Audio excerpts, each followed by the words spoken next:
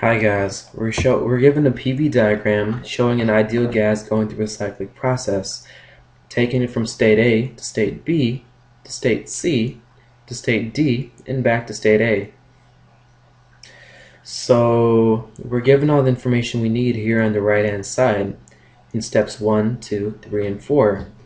So for the first step, the monatomic gas compresses adiabatically from A to B, which is this portion of the PV diagram, A to B, doubling its pressure from 100 pascals to 200 pascals and decreasing its volume from 3 meters cubed to 1 meter cubed. Now on to step 2. The gas expands isobarically from B to C, which is this part of the PV diagram, B to C, quadrupling its volume, where the temperature also increases by 150 Kelvin. Step 3. The gas then undergoes an isochoric process from C to D, returning to its initial pressure, and C to D is this process right here on the PV diagram. And also, it increases temperature by 50 Kelvin. And finally, step 4. The gas compresses isobarically from D to A, which is this part of the PV diagram, returning to its original volume and decreasing in temperature by 127 Kelvin.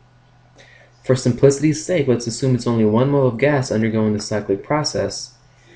And notice these white arrows on the graph represent the path of the cyclic process. It's going in a counterclockwise, it's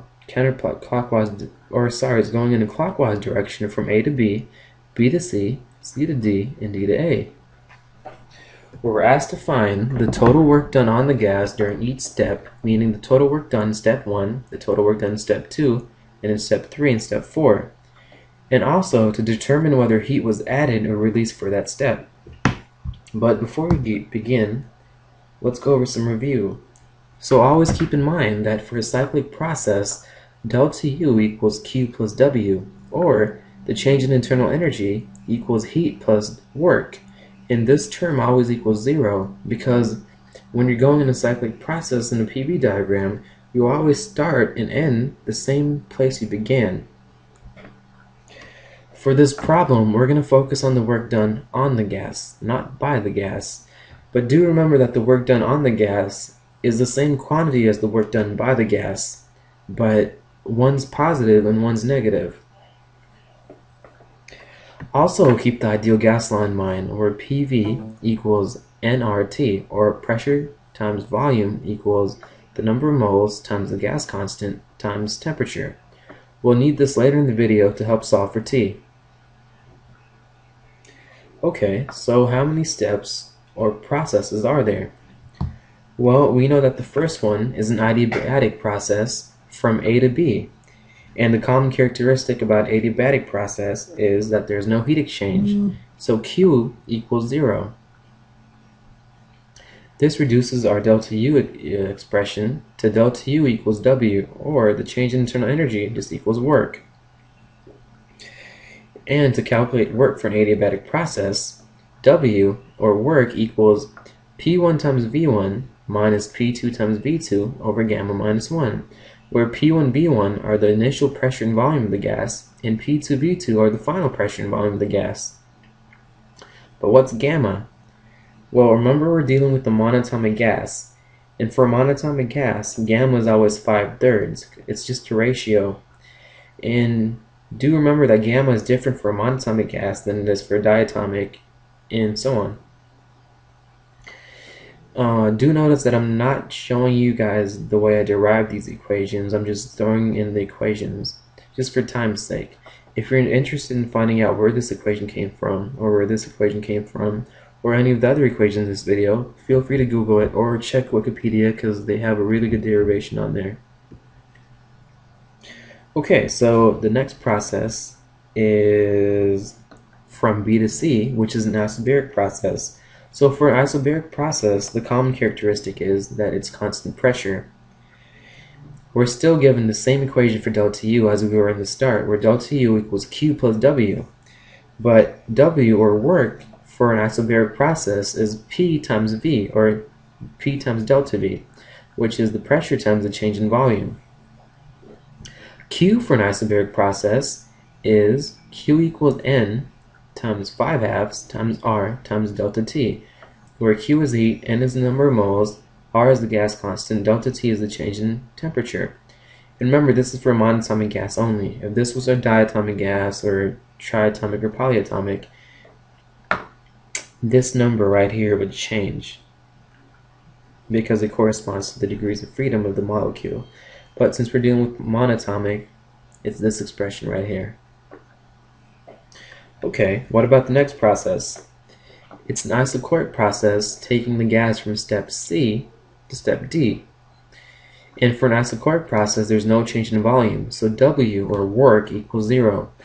Because remember, for an isochoric process, the PV diagram is depicted by a straight or vertical line. And since there's no area underneath the curve for a vertical line, work equals 0, because the area underneath the curve on a PV diagram represents work. But since there's no area, there's no work. So W equals 0. This reduces delta U to Q, or delta U equals Q, since W equals 0.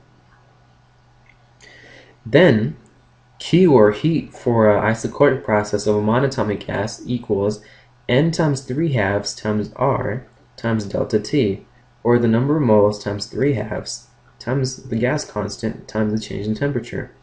And keep in mind, this is for a monatomic gas, but since we're dealing with the monatomic gas, it's perfect, because we're going to use this. Okay, and now the final process. Again, it's an isobaric process, taking the gas from step D to step A. And for isobaric process, remember, it's constant volume again. So we still have this equation where delta U equals Q plus W, or the change in internal energy equals heat plus work. And work for an isobaric process is still the pressure times the change in volume, and Q is still the number of moles times 5/2 times the gas constant times the change in temperature. Alright, since we know each one of the processes, let's get to work. No pun intended. Alright, step 1. Back to the PV diagram.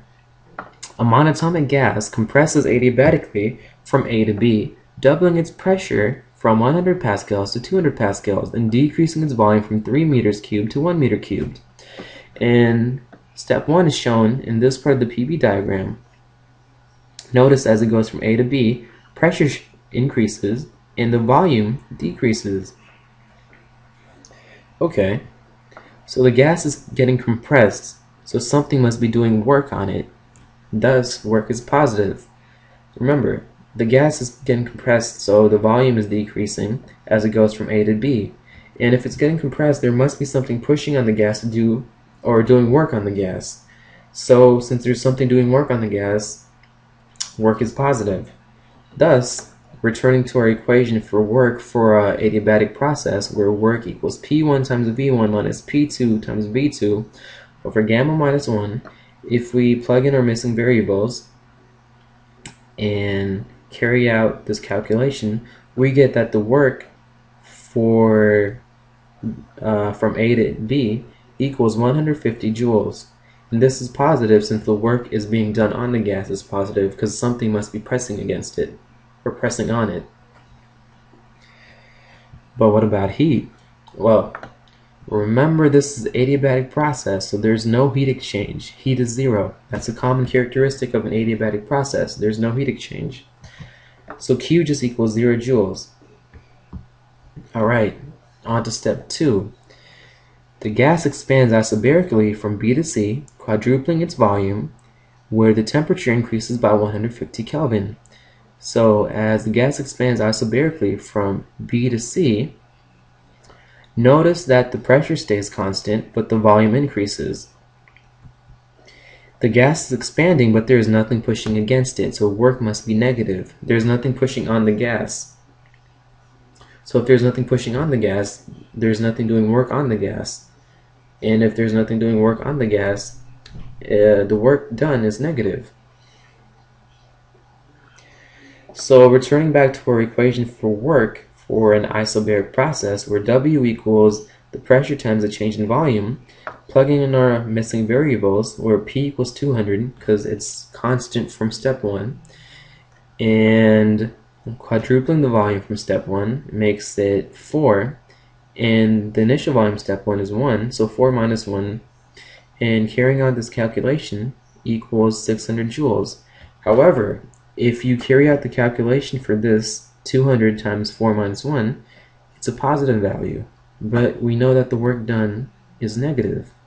So this is a conceptual relation you have to make. If the work done is negative, but you're getting a positive answer, just switch signs and make it negative. So the work done is actually negative 600 joules. And what about heat? Okay, did the temperature increase, decrease, or remain the same for this process? And remember when I told you to remember the ideal gas law? Well, solving for T in the ideal gas law, we get T equals PV over NR. And since P is constant for Isobaric process and V increased, that means our term for T increased because R is just a constant and the number of moles is constant also. So if P is constant, V increases, our term for T increases. So that means heat is added to this process for step 2 from B to C. So if heat is added, heat is positive. In carrying out the equation for heat for isobaric process, we get heat, or Q, equals the number of moles times 5/2 times the gas constant times the change in temperature, which is 1 times 5/2 times 8.31 times 150, because we were given this right here, 150 kelvins. Carrying out this calculation actually gives a pretty large number. It gives us 3,116.25 joules, positive. Okay, on to the third process, or the third step. The gas then undergoes an isochoric process from C to D, returning to its initial pressure and changing in temperature by 50 Kelvin. So as it goes from C to D, the volume is constant, but the pressure is going down. And since there's no area underneath this curve from C to D, we know that work is 0. It has constant volume. It's a common characteristic of an isochoric process. So work equals 0 joules. But what about heat? Well, let's ask the same question. Was the temperature, or did the temperature increase, decrease, or remain the same? Using the ideal gas law, where T equals PV times NR, if V is constant but pressure is going down, that means heat was taken out, or heat decreased because temperature went down. So heat is released because the temperature went down. So plugging in to our equation for heat for an isochoric process, where Q equals N times 5/2 times R times delta T, we get heat equals 1 times 3/2 times 8.31 times 50. But do remember that carrying out this calculation on your calculator, it will give you a positive number. But since we know heat is released, we can just go ahead and add that negative sign, and we know that it's negative 623.25 joules of heat. Alright, final process. Step 4. Finally, the gas compresses isobarically from D to A, returning to its original volume and decreasing in temperature by 127 kelvins. So we know that if the gas compresses isobarically, it's constant pressure, and the gas is getting compressed, as we mentioned earlier. That means something must be doing work on it. So if something is doing work on the gas, the work done on the gas is positive. Okay, returning to our equation for work for an isobaric process, we know work equals P times delta V, which is 100 times 1 minus 4, which equals negative 600 joules. But do remember that work is positive, so this negative term is actually positive 600 joules. The work done from D to A is positive 600 joules. Remember, that's a conceptual idea. Just think, is the work done on the gas positive or negative? And if you get something different by plugging it in the equation, just remember conceptually. Okay, what about heat? And same thing we did before. Did the temperature increase, decrease, or remain the same? So, using the ideal gas law, T equals PV over NR. So in this case, P was constant, but the volume decreased as it went from D to A. So if the volume decreased, that means our term for T, or temperature, decreased. So if temperature goes down, heat is released. So, plugging in our equation for Q, where Q equals N times 5/2 times R times delta T, we get 1 times 5/2 times 8.31 times negative 127, which does give us a negative number, so we don't have to worry about the conceptual idea here. But do keep it in mind, never forget that. So our answer for heat is 2638.425 joules. Okay, so going back to our ideal gas process in the PV diagram, we can now show the total work done for each step because we just calculated. So remember, for step 1 from A to B, there was 150 joules of work done and no heat exchange, so heat was 0, or Q was 0. And from B to C, which is this part of the PV diagram, we calculated the work done to be negative 600 joules, and since heat was added, we had positive 3,116.25 joules of heat. Now, C to D. For C to D, it was an isochoric process where the volume didn't change and no work was done. So work equals 0, and the heat was released, meaning the heat done from C to D was, or the heat from C to D was negative 623.25 joules. And finally, from D to A, we have 600 joules of work done, and heat was released, so we have negative 2,638.425 joules. So there you go. We've managed to calculate the work done for each step and whether the heat was released or added to the system for that step. Good job.